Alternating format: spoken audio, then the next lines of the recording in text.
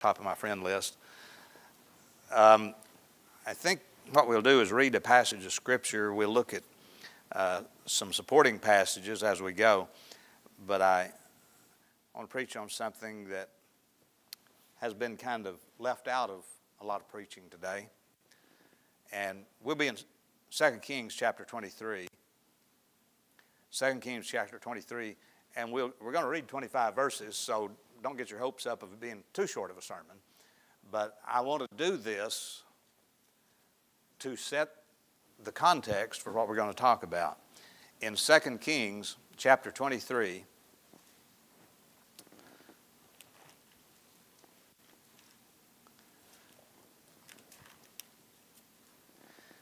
and verse number 1, we'll begin reading there. And the king sent, and they gathered unto him all the elders of Judah and of Jerusalem. And the king went up into the house of the Lord, and all the men of Judah and all the inhabitants of Jerusalem with him, and the priests and the prophets and all the people, both small and great. And he read in their ears all the words of the book of the covenant, which was found in the house of the Lord. And you thought reading 25 verses was going to be a lot. This guy's reading the whole book.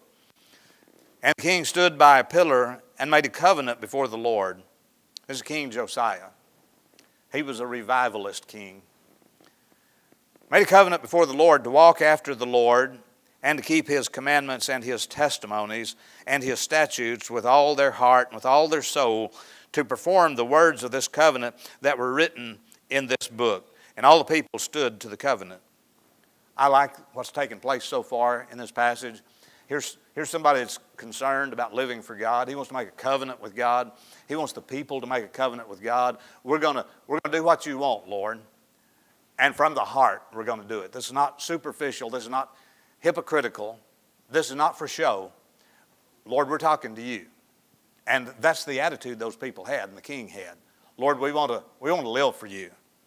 Verse 4, and the king commanded Hilkiah, the high priest, and the priest of the second order, and the keepers of the door, to bring forth out of the temple of the Lord all the vessels that were made for Baal. Baal being the false god, Baal being the idol, and for the grove, and for all the host of heaven. And he burned them without Jerusalem, outside of Jerusalem, in the fields of Kidron, and carried the ashes of them unto Bethel. That's pretty dramatic, wouldn't you say? Yeah. He's saying, Lord, we're serious about this, and just to show you we're serious, we're going to burn all that stuff associated with the idol. Verse 5, and he put down the idolatrous priests, whom the kings of Judah had ordained to burn incense in the high places in the cities of Judah, and in the places round about Jerusalem. Them also that burned incense unto Baal, to the sun, to the moon, and to the planets, and to all the host of heaven. And he brought out the grove from the house of the Lord without Jerusalem unto the brook Kidron, and burned it at the brook Kidron, and stamped it to small powder, and cast the powder thereof upon the graves of the children of the people. Hey, this king's serious about getting right with God. He's serious. Verse 7, and he brake down the houses of the Sodomites. He would have been called a hater today, wouldn't he?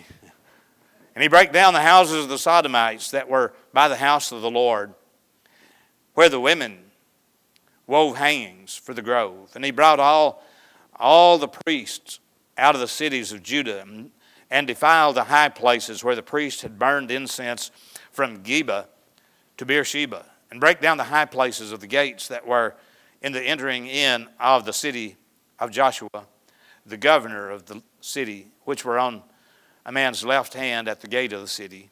Nevertheless, the priests of the high places came not up to the altar of the Lord in Jerusalem, but they did eat of the unleavened bread among their brethren.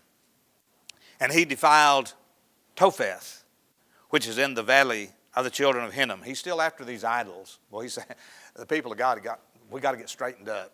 You know, we've drifted way too far. And he burned or defiled Topheth. And then the last part of the verse says that no man might make his son or his daughter to pass through the fire to Molech, Well, we made a little progress on that with the Supreme Court recently with the striking down of Roe v. Wade. Verse 11, and he took away the horses that the kings of Judah had given to the sun at the entering in of the house of the Lord by the chamber of Nathamelech, the chamberlain, which was in the suburbs, and burned the chariots of the sun with fire, and the altars that were on the top of the upper chamber of Ahaz, which the kings of Judah had made, and the altars which Manasseh had made in the two courts of the house of the Lord, did the king beat down and break them down from thence, and cast the dust of them into the brook Kidron. He's having a spell. This king, he's not an idolater, and he doesn't want anybody else idolatrating either. Verse 13, and the high places that were before Jerusalem, and that were on the right hand of the mount of corruption, which Solomon the king of Israel had builded for Ashtoreth, another idolatrous deity, the abomination of the Zidonians, and for Chemosh, the abomination of the Moabites, and for Milcom, the abomination of the children of Ammon, did the king defile. And he brake in pieces the images, and cut down the groves, and filled their places with the bones of men. Moreover, the altar that was at Bethel, and the high place which Jeroboam the son of Nebat, who had made Israel to sin, had made, both that altar and the high place he brake down, and burned the high place, and stamped it small to powder, and burned the grove. And as Josiah turned himself, he spied the sepulchres that were there in the mount. And he sent and took the bones out of the sepulchres and burned them upon the altar, and polluted it, polluting the altars of the false gods. And polluted it according to the word of the Lord, which the man of God proclaimed, who proclaimed these words. And that was back a long time ago when that was prophesied, and now it's coming to pass at the word of God. What God says does stand. Verse 17, and he said, what title is it that I see? And the men said of the city told him, it is the sepulchre of the man of God, which came from Judah, and proclaimed these things that thou hast done against the altar of Bethel. And he said, let him alone. Let no man move his bones. So they let his bones alone with the bones of the prophet that came out of Samaria. And all the houses also of the high places that were in the cities of Samaria, which the kings of Israel had made to provoke the Lord to anger, Josiah took away. And he did them according to all the acts that he had done in Bethel. And he slew all the priests of the high places that were there upon the altars, and burned men's bones upon them, and returned to Jerusalem. And the king commanded all the people, saying, keep the Passover unto the Lord your God, as it is written in the book of this covenant. Surely there was not holden such a Passover from the days of the judges that judged in Israel, nor all the days of the kings of Israel, nor of the kings of Judah. But in the 18th year of King Josiah, wherein this Passover was holden to the Lord in Jerusalem. Moreover, the workers with familiar spirits, and the wizards, and the images, and the idols, and all the abominations that were spied in the land of Judah were in Jerusalem, did Josiah put away, that he might perform the words of the law which were written in the book that Hilkiah the priest found in the house of the Lord. And like unto him was there no king before him that turned to the Lord with all his heart, and with all his soul, and with all his might, according to all the law of Moses, neither after him arose there any like him. Sounds like he did a good thing for the Lord. Lord, the historian writing for the Lord under the inspiration of the Lord, spoke very highly of Josiah. Never had they had a revival like this before. Never did they need one like they needed at that time before. I want to pray, and then we'll get into the message. Father, I pray that you'd bless us. May the Spirit of God lead us.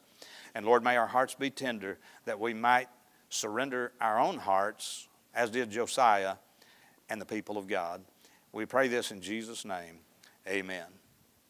Now, I'm going to speak tonight on a subject that's despised among mainline Christians, evangelicals, contemporary type Christians.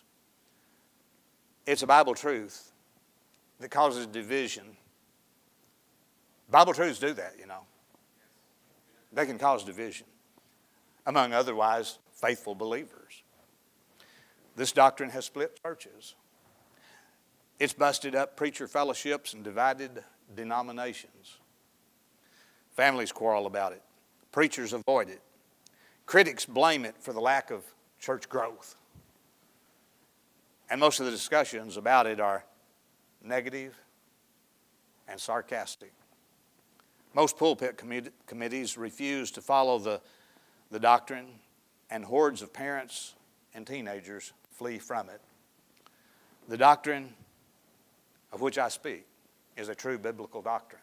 I want you to make mental note of that. It's a true biblical doctrine. And one of the most orthodox doctrines of Christianity in ages past.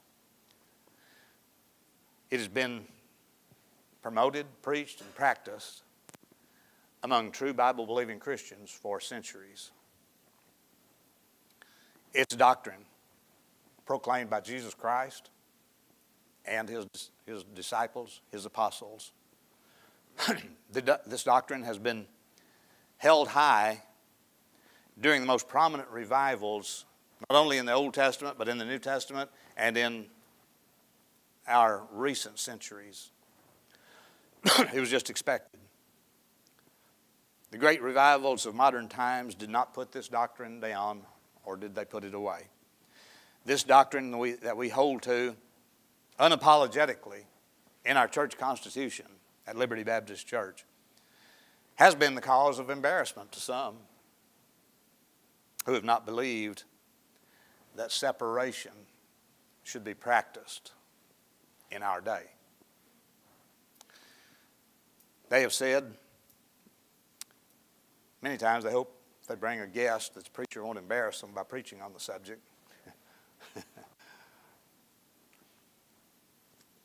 People in the community have repeated ridiculous stories that were totally untrue about churches that practice the doctrine of separation. But if it is a Bible doctrine, and I intend to prove that it is, if it is a Bible doctrine, should we be embarrassed by following any Bible doctrine? Why should we be embarrassed or shy about such a doctrine that would be described so clearly and so plainly both in the Old Testament and in the New, and has been practiced by the saints of God for centuries? Why would we? In addition to the scripture in the Old Testament, I want to read you one out of the New Testament. Now listen to this. Now, if you doubt that this is a Bible doctrine, make notes. And if you confront me with it, prove that I misinterpreted or misused the scriptures that I'm using tonight. Because it's not an opinion thing. This is a Bible thing. 2 Corinthians 6:14 through 18. Listen carefully. Be ye not unequally yoked together with unbelievers. For what fellowship hath unrighteousness with unrighteousness? What fellowship hath righteousness with unrighteousness? And what communion hath light with darkness? And what concord hath Christ with Belial? Devilish beings, like the idolatrous practices of those Israelites. Or what part hath he that believeth with an infidel? And what agreement hath the temple of God with idols? For ye are the temple of the living God. Hey, in the Old Testament they went to a tabernacle and later to a constructed temple, because that's where the presence of God was. You know where the presence of God is today? It's in you. If you're a believer, you are the temple of God. And that's what this scripture is saying. For ye are the temple of the living God, as God hath said, I will dwell in them and walk in them, and I will be their God, and they shall be my people. Wherefore, every word in the Bible is there for a reason.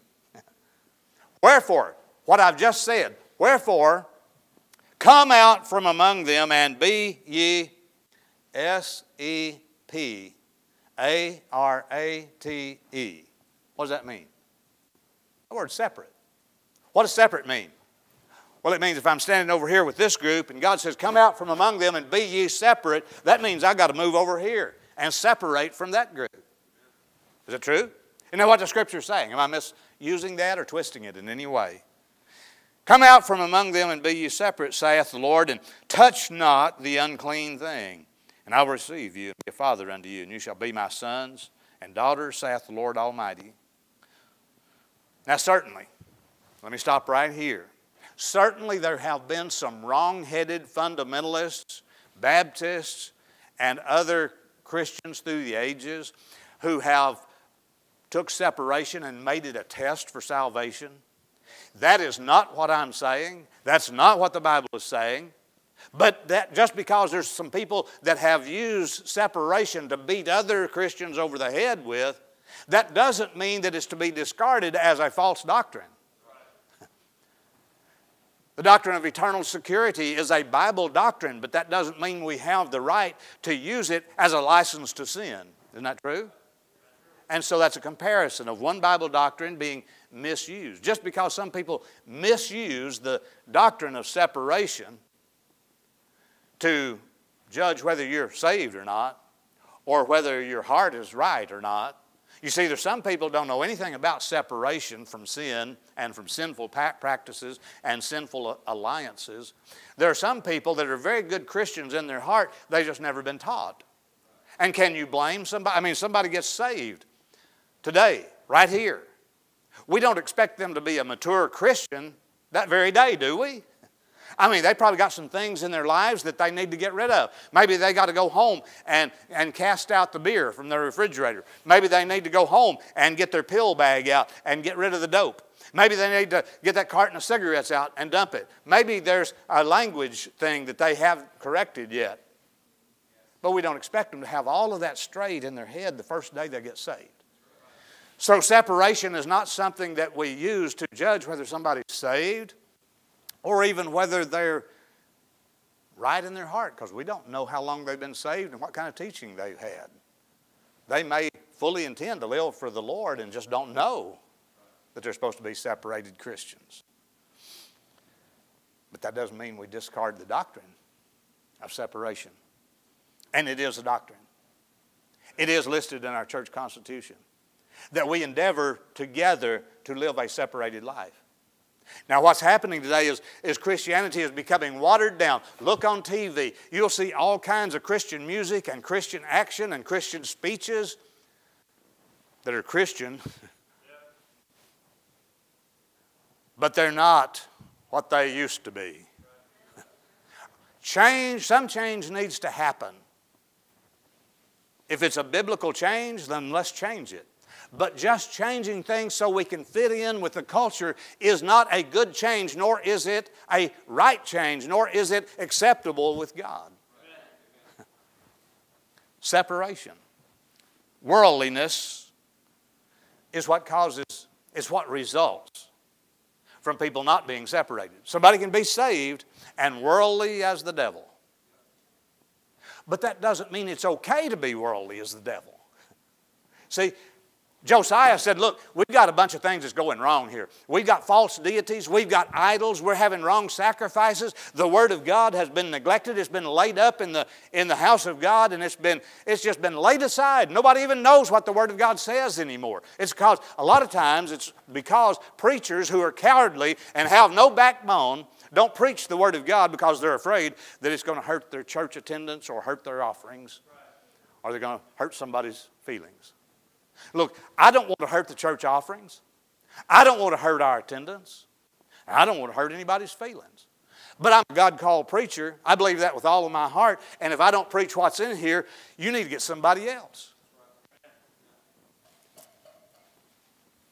The doctrine of separation. The introduction is most of my sermon. The rest of it, we'll look at some scriptures. Like Deuteronomy chapter 14 and verse number 2. Deuteronomy 14:2. Make note of it if you don't believe me. For thou art an holy people unto the Lord thy God, and the Lord hath chosen thee to be a peculiar people. Now, don't mean be weird. Peculiar means set apart And you'll be different than the world. Are you listening? You'll be different when you get saved. You're not going to be like who you used to be. When God comes into your heart, He changes your heart, and you become a new creature. And old things are passed away. Behold, all things are become new. And so, hey, getting saved is a serious business. When you got saved, it was implied in your profession of faith that you wanted to be like Jesus. And you can't be like Jesus and be like the world. 2 Corinthians, we read that, 6:17, wherefore come out from among them and be ye separate, saith the Lord. That's New Testament. That's New Testament. Christianity has lost a good portion of its uniqueness today because we want to fit in with the world. 100 years from now, nobody's going to care if you looked like, smelled like, acted like, and talked like the world. Nobody's going to care 100 years from now. But Jesus will care, and the people in heaven will care if you're like Him. This is temporary life. This is a temporary life we're living. We're pilgrims. We're just passing through. And we need to recognize that this is not our permanent home over here with the world. We're just passing through. But while we're passing through, we need to be over here with the people of God, with the people that reflect the Word of God and the actions of God. And we need to be holy people, a peculiar people, a separated people. You say, but we might not have as many people to feel comfortable in church. Is that what God called us to do? Hey, my job as a preacher is to comfort the afflicted and afflict the comfortable. If you never get convicted by coming to church, listen to me. If you never get convicted by coming to church and hearing the preaching of the Word of God, if you never get convicted, why are you coming? If you're happy with your life and you're already attained perfection, why would you want to hear any preaching anyway? The preaching is not there to reaffirm over and over again what you already know. The preaching is to bring you from point A to point B. What we shall be, I don't know, but we'll be like Him, whatever that is, when we get to heaven. So we may as well be practicing for eternity's sake. Don't turn me off as some dinosaur, antiquated relic from the 1950s, although I am.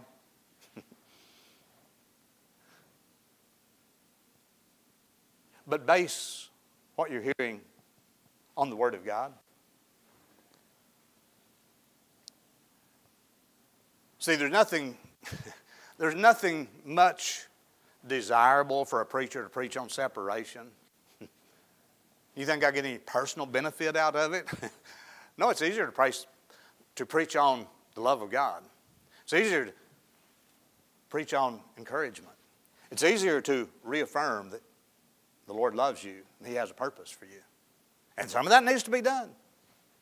It needs to be done. But the Bible instructs the preacher to preach the whole counsel of God. And so we can't just, you see, the car we bought. I told somebody we bought a cheap car. There ain't no such thing as a cheap car. It's a little car, and it used to be kind of a cheap car, but it's a smaller little SUV type. And as far as cars go right now, it was cheaper than anything else we could find. But it's got some of the high-tech stuff on it, like the blind spot. If you start to pull over and pass somebody on the freeway and there's another car that's pulled up beside you and got in your blind spot where you don't see them in the mirror, and you don't want to do that beside of an 18-wheeler. But somebody in your blind spot and you start to change lanes, that lane alert, the blind spot alert will beep, beep, beep, and you look over and boy, there in your mirror, there's a light flashing saying, there's somebody over there, jerk. And so you pull back over and wait till that car's out of your way before you change lanes. It's also got something called lane assist, and there's a camera up there where the mirror is in the windshield, the rear view mirror.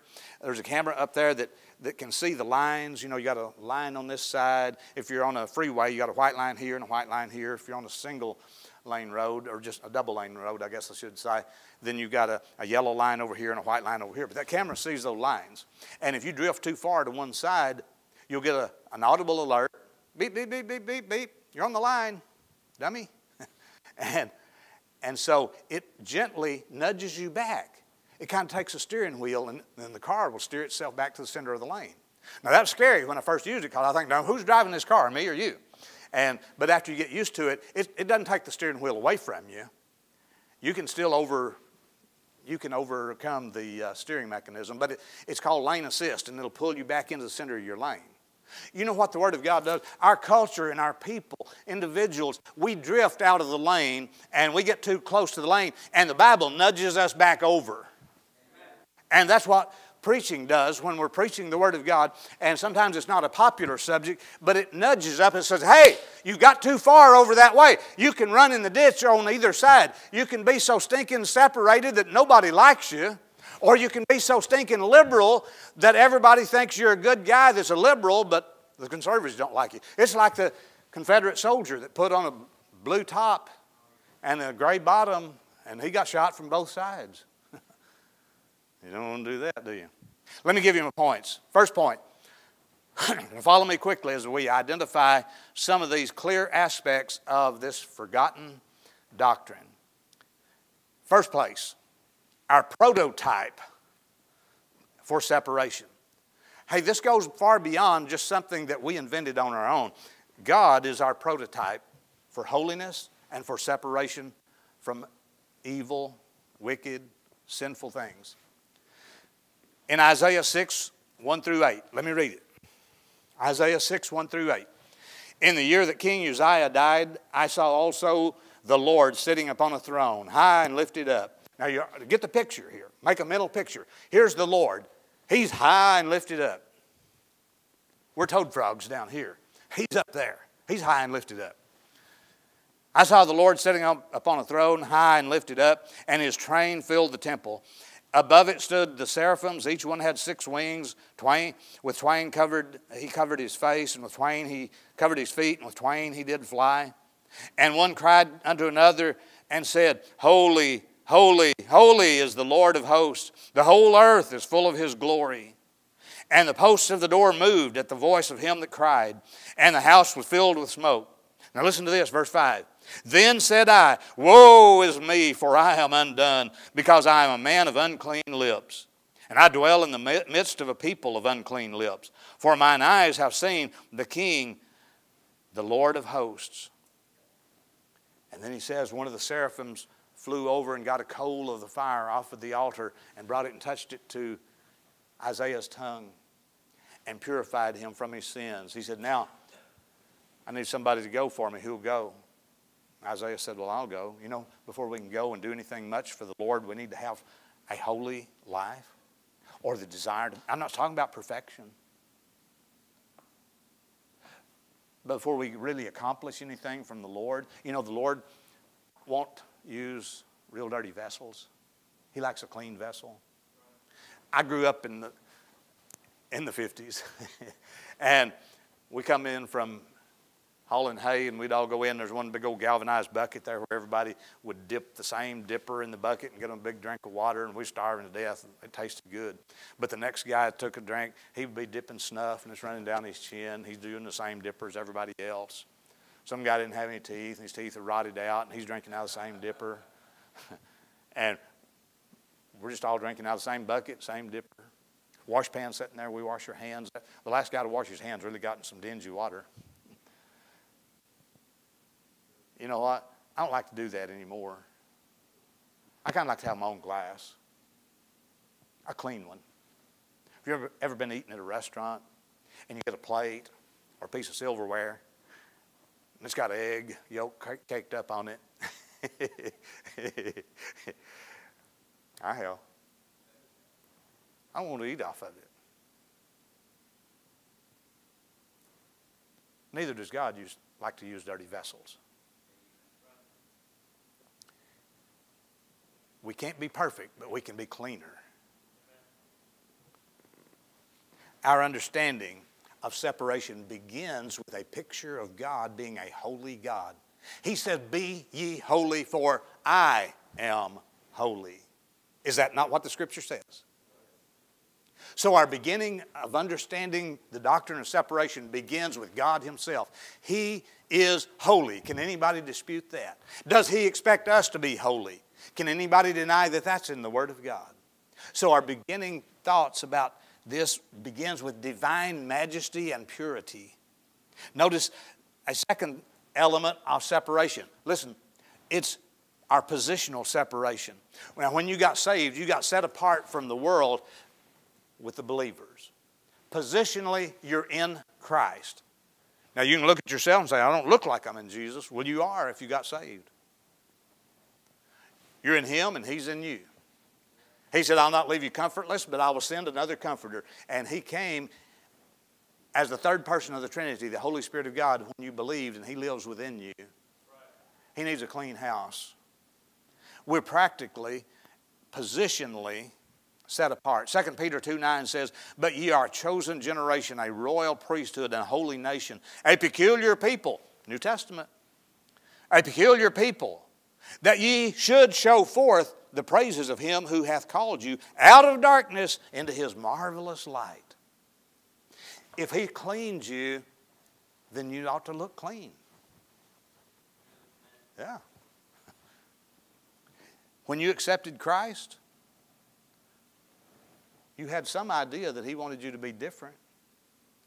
Otherwise, why were you interested in being saved? He saved you. He wants to change you. Then our practical separation. This is where the rubber meets the road. A practical separation is where people see what we're doing. We act out our salvation. Our holiness, our separated life shows in a personal way. It envisions a life that is set apart for God. A life that is clean. Now, how can people see if your life is clean? Can they see your heart? Can people see your heart? Can people see your heart? Yes or no? No. Only God sees the heart. He looks on the heart. What does everybody else look on? The outward appearance. That's all anybody else can see. So, can you look at somebody outwardly and tell if they're saved or not? No, but you can see if they're acting out their salvation. And it's oftentimes what's under the hood that counts. Remember that? When Daniel was carried away with the children of Israel into Babylon, he refused the king's wine and food. He said, give us pulse to eat and water to drink. We don't want the king's stuff. Why did he do that? Wouldn't the king's food been pretty good? I suppose it'd been better than a bowl of beans. Maybe. Although beans are pretty good. So why did he refuse that? It was unclean to the Jewish people. And even though he was in Babylon, he didn't want to be identified with Babylon. He wanted to be identified with the people of God over here who were living according to the law of God. And he said, keep the food and wine, not interested. We believe God's going to take care of us. Oh, wow. What do we call that? Faith. Your clothing, or lack of it, says a lot about your Christianity. One of the commercials on TV kind of irks me. I know it's about a skin disease, and I understand that, but the words that they use just kind of irks me. So, hide my skin? Not me. Well, I think a lot of Christians are the same way. The world says, show your skin. And the Christian says, well, should I hide my skin? No, not me. It's like the more skin you show, the more you're accepted in the world. Do you know there's such a thing as modesty in the Bible? And men and women both ought to be modest. There is a clothing. Listen, let me take you back in our own culture just a little ways. We didn't always have men who thought they could get pregnant. We didn't always have men who thought that men ought to be married to each other. But I remember back when jokingly on TV there would be some comedian that would come out with a dress on. And everybody laughed and hoorah'd and applauded. And that's funny, that's funny. But it went a little further, and then finally people got to thinking, well, why can't a man wear a dress? And so they began to wear dresses. Sometimes they became drag queens. And then some men began to wear dresses because this is style, man. We've come a long way in the wrong direction. There is a clothing that's appropriate for a man and a clothing appropriate for a woman. Come out from among them and be ye separate, saith the Lord. And if you've seen these old-fashioned shades, the cheap roll-up shades, it's made up kind of a canvas-looking stuff.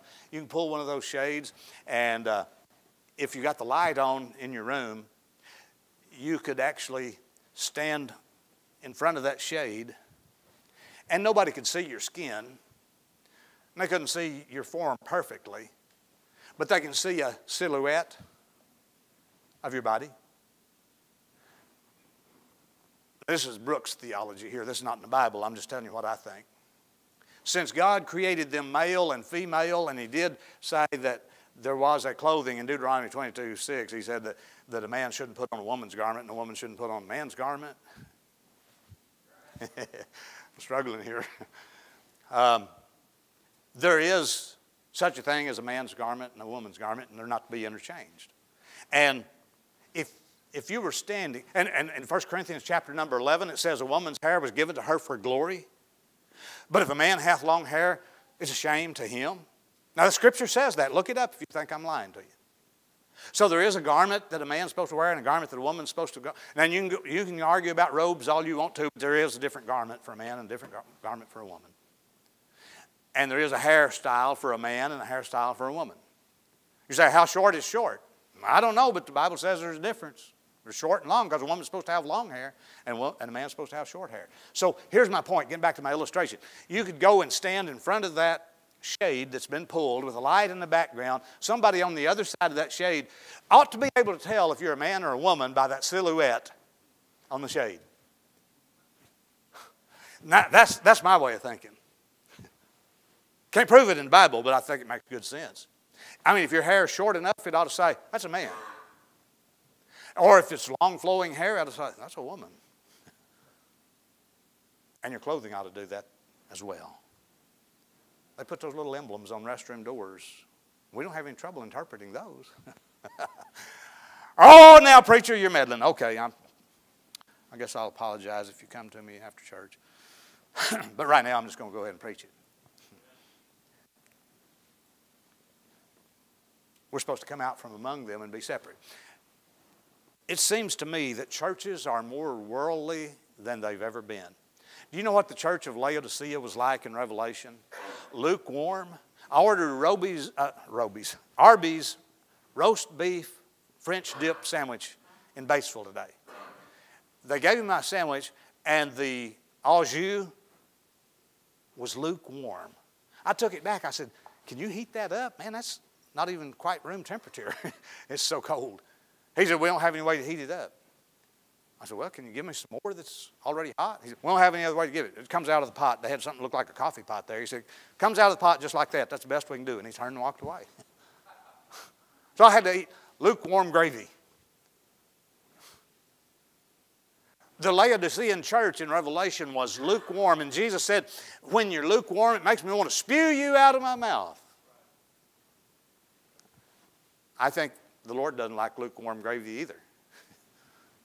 And the church in Laodicea was a very worldly church. And I think we live in an age that is very worldly. Very Laodicean-like. It takes a little courage sometimes to buck the system. But when churches get so worldly that they look just like the world, why do they exist? Do we have anything different to offer those who are wandering in darkness? Do we need to drink the same suds they're drinking? Do we need to take the same pills and smoke the same dope that they're doing? Do we need to wear the same immodest clothing that they wear? Do we need to speak the same worldly language that they speak? I think a church that's a biblical church it ought to be evident without having to strain too hard just to look at the congregation and say, that church is different than the world. Yeah.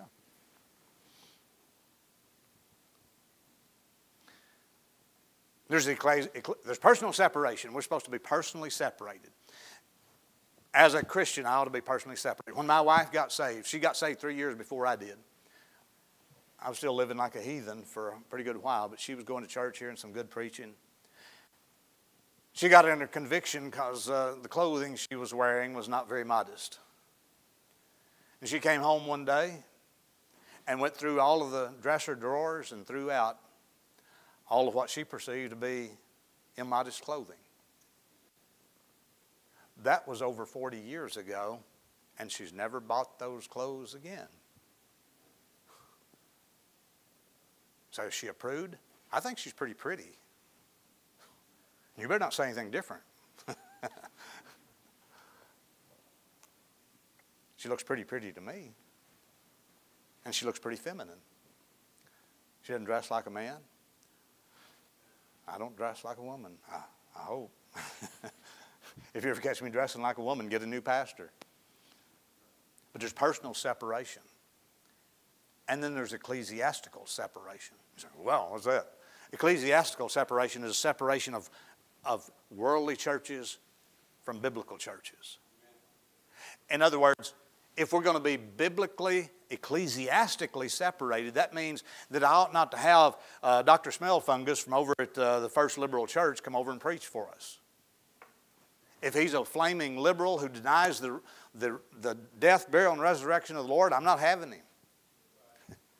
If he's a very worldly type of Christian, I'm not having him. The Southern Baptist Convention has been fighting a battle for decades to try to keep worldliness and apostasy out of the convention. Adrian Rogers was one of those who battled for conservative Christianity. And I thought back then, I admire his backbone for trying, but I don't think he's going to win, and he didn't. The Southern Baptist Convention is more worldly than it's ever been before. That's why I'm an independent Baptist. We're not linked together as independent Baptists. We are independent. That means that if there's another independent church across town, they can do whatever they want to, but we're not going to do exactly like them if they're not doing something biblical. We're not accountable for them. But when you join up hand in hand with an organization that is known for its apostasy, its denial of the Word of God, its worldly looks and actions, when they start ordaining homosexuals into the ministry, I don't want to be part of that group. If lightning strikes, I don't want to be anywhere close. I'm saying we ought to be ecclesiastically separated. We can cooperate with churches of like faith. We can go to their revivals. They can come to ours. I think you ought to be loyal to your own church. Whenever your own church is having a service, I think you ought to be in that one. But if they're having a special meeting on a Tuesday night or Thursday night or over the weekend, not on Sunday, and you go to I'm not like a preacher I had once, man, he didn't want his congregation going anywhere, anytime to any other church. I don't feel that way about it. I just think when we're having services, people ought to attend their own church. And don't get caught in that trap of, you come to my church this Sunday and I'll go to your church next Sunday. That's a trap. Be loyal to your own church and be ecclesiastically separated. We don't want our church linked up with those who are openly liberal, unbelieving, apostate, worldly. J. Frank Norris, John R. Rice, Lee Robertson, Lester Roloff, and a whole host of other independent Baptist preachers became independent because they got kicked out of associations and conventions because they didn't want to be linked up with worldliness and apostasy. That's not being self-righteous. That's being separated. Well, I see my time is about gone, and I had a poem to read, but I know you love poems, don't you? I'll skip the poem. Let me give you number 4. I've got to give you this one. We've got to end on a note where you're not mad at me anymore. Our positive separation. Separation is a positive. Some people say, well, being separated is just very, very negative. No. Leaving a worldly association, joining with a conservative, Bible-believing association is not totally negative. There is a negative side to it, but there's a positive side. It's like when you choose to follow Christ and say no to the world. It's negative to say no to the world, but that's a negative that's good. But we're not supposed to just turn from something, but we're supposed to turn to something. We turn from the world to Christ. There is no virtue in just being separated if you don't turn to Christ. You can be totally separated, have a good haircut, wear the right clothing, and say the right words, and you can be lost as a goose. But if you're saved, you ought to want to look that way. Hello? I said if you're saved, you ought to look that way, talk that way, smell that way. Our positive separation. We're separated to something. I heard one preacher say, you can't love your garden properly if you don't hate weeds. You can't love weeds in the same way you love your garden, or you're not going to have much of a garden. If you've got a garden, you're growing some purple hull peas. If you don't keep those weeds out, your purple hull peas are not going to do well. And if you're a Christian, there are some weeds of the devil that tries to creep into your life, and you've got to pull them and toss them out. A separation. A garden is separated. And a Christian ought to be separated. I'm not talking about becoming isolated. Did you hear that? I'm not talking about becoming isolated where we're holier than thou and we're just too good to associate with anybody else. I'm not talking about that at all. You see, the world still needs a witness. And that's where wholly separated people leave this group. You're not over here drinking booze and taking drugs and cussing and telling dirty jokes with that group, but you're over here with this group that identifies with the things of the Bible and the things of Christ, and then you can go ring their doorbell and witness to them. You can have them over to your house for supper and tell them about the Lord. You can be friends with your next door neighbor who's an unbeliever, and you can associate together. I'm not talking about being isolated. I'm talking about when your next door neighbor throws a big party and they've got booze flowing freely, you don't go over and join them. I found out that there's two sacred events taking place today that I thought I'd never see. Funerals where people throw a party and get drunk at funerals. What's the other one? Weddings. You know what the big craze is now? Rent a venue that costs you $10,000 or $20,000 and make the wedding real short and then have a party after the wedding. So everybody, you got to have a bartender and a DJ and all the worldly music. And you got to have a dance. They think. I wouldn't want that at my wedding any more than I'd want somebody getting drunk at my funeral. But they're doing it. When Erica got married, where are you at, Erica? There she is.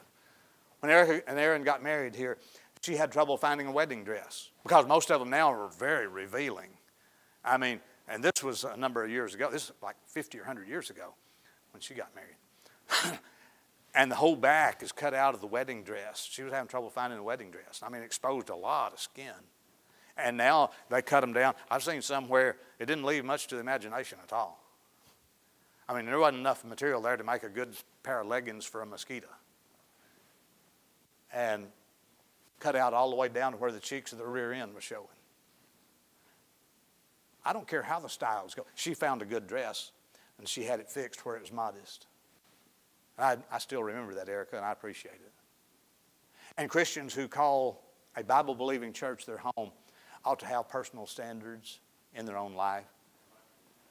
Doesn't mean you're saved or lost. It just means you're living for Christ. Amen? Let me conclude it this way. Jesus said in Matthew 5:13, ye are the salt of the earth. But if the salt have lost his savor, wherewith shall it be salted? It is thenceforth good for nothing but to be cast out and trodden under the foot of men. Ye are the light of the world, a city that's set on a hill that cannot be hid. Neither do men light a candle and put it under a bushel, but on a candlestick, and giveth light unto all that are in the house. Let your light so shine before men, that they may see your good works and glorify your Father which is in heaven. We don't believe in good works for salvation, but we believe that there are things that we do because we're Christians, because we're saved, because we're going to heaven. We do those things because we want to please Him. Remember that song we sang a little while ago? We want to please Him. Please Him. It's not legalistic. It's not because we're having to follow the commands in order to be saved. It's because we are saved. We want to please Him. Do you love Him? Is your light shining before others? I'm not saying and suggesting that anybody be just weird. I'm just saying we need to be like Christians, according to the Bible. Be separated. I think I know the reason a lot of preachers have just stopped preaching on separation at all. It's because they just got tired. They got tired of losing people in their congregation. They got tired of losing offerings in the plate. They got tired of scathing stories from the neighborhood about how legalistic they were. They got tired of seeing the worldly churches grow while theirs shrank. They got tired of having to explain to people on visitation that the stories they have heard about our church is not true. We don't drink chicken blood. You think that's funny, huh? There's stories like that get told. Preachers just got tired of seeing the worldly churches outperform them. And so then you have big stadiums with a smiling preacher who won't even preach salvation, much less separation.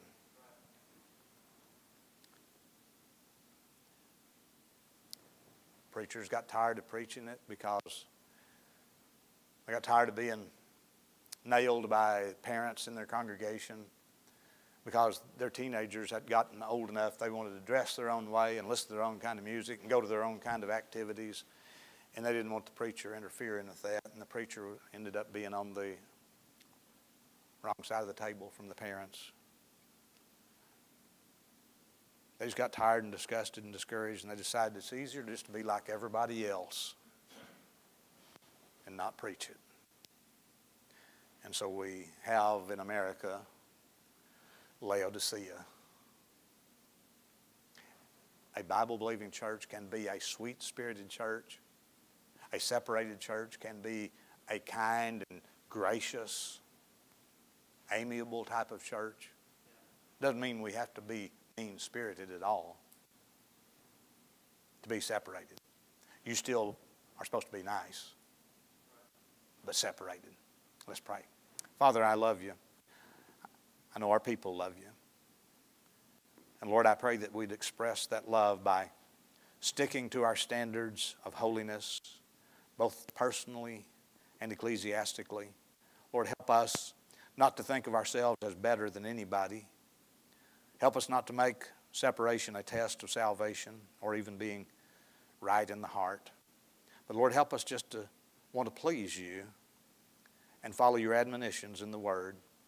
I pray that you'd help us to be separated, soul-winning, loving, gracious Christians. Bless our church, we pray.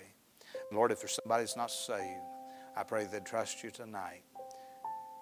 Our heads are bowed and eyes are closed. I'm going to ask you to stand if you would. If you need to